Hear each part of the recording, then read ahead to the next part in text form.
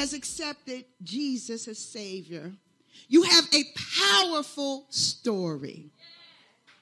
It's not a vague story steeped in religion and fables. It's not that. It's not that. About how you were always a good person and then you end up going to church and ever since you've been in church. No, that's not the story. The story isn't really about you, and it's not about you joining a church.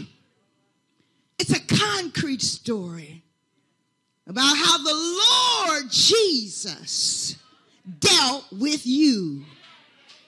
Yes. How he dealt with you personally. He literally dealt with you personally. Hallelujah. About how you were living. About how you were thinking. About what you were saying. It was about how you had your own standard for goodness and truth and love. But in that, and how you may have had thoughts about God, you may have had thoughts about the Bible, but those thoughts were over here and God was over there. It was like you lived your life here and God was there, because the Bible says that if we love him, we're going to be joined with him. We're going to keep his commandments. We're going to abide with him. We're going to be a part of him. So our own definition of love and truth, if we're not in line with God, it's really over there somewhere. Glory to God. We had our own definition, our own standards on how we lived our lives. I remember distinctly for myself, I was in an apartment on the north side. Right off of Howard Street. And I remember distinctly how God was dealing with me to align my life with his word. I didn't know how I would be able to do that. Now, this was some years back, of course, but I didn't know how I was going to be able to do that, Mother Reed. I vividly remember, how am I going to that? Because I knew I had to latch hold of Christ. I had to, quit being on and off. I had to, quit being in and out. I had to really take hold of him. The old saints used to say, take hold to him. In other words, you got to grab onto Christ and hold him really tight. And I remember thinking, how can I do this? What am I going to do? Well, the Bible tells us that process starts with two things, your mouth and your heart. With your mouth, you're going to have to cry out, God, I want you. God, I need you. God, I want you to do something with my life. God, I need to be different. God, and it can't be in your mind.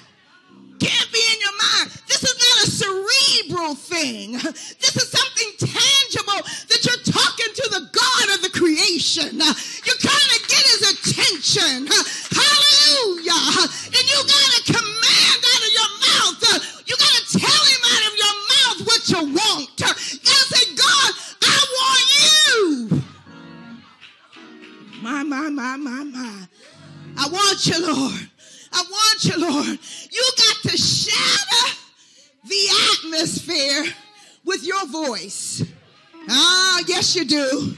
Yes, you do. I don't care if you're timid, because it's not about yourself. I don't care if you got a loud voice, but you got to open up your mouth. You got to say, God, I need you. God, I want you. God, do something for me. God, make a way for me. God, I need a change. God, I need you to come in the inside of me. I need you to do a rooted job in my life. Oh, yes, you do. Yes, you do. Yes, you do. And then you got to ask God, God, I need you to cleanse me from all filthiness. All of us that have dried something in a dryer, we know about that vent, don't we? We know that if that vent gets too much lint on it, there is no heat to dry your clothes. You got to lift that lint up, lift up that vent, right? Clean off that trap, and in order for there to be some fire. Oh, God. In each and every one of us in our lives, we got to ask God to lift up the vent of our heart, because the heart is deceitful and desperately wicked. The Bible says, who can know the heart? Only God is able to cleanse the heart. Only God is able to get down into the innermost soul and your innermost being and cleanse your heart from all filthiness. Because there's stuff that gets trapped in your inner man. Yes, it does. Yes, it does. It can be little pieces. It can be little pieces of hurt, mother. It can be little pieces of disgust. It can be little pieces of doubt. It can be little fragments. It can be conversations that are said. They all get trapped in your inner self, in your soul, in your spirit. But God, somebody said, but God. But God is the one that's able to go into the heart. He's the one that's able to go into your inner man. He's the one that's able to deal with your inner man and cleanse you and me. My God, my God, if thou shalt confess with thy mouth the Lord Jesus. The mouth.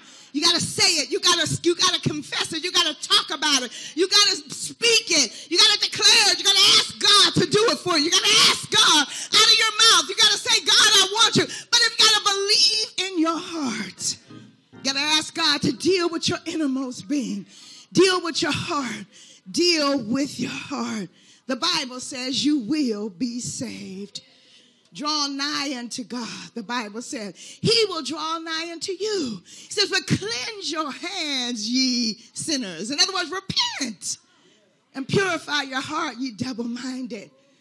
James, he said, if you do this, if you confess the Lord Jesus and believe and allow that change to occur in your life, God will step in and bring about a change in your mind. He'll transform your mind.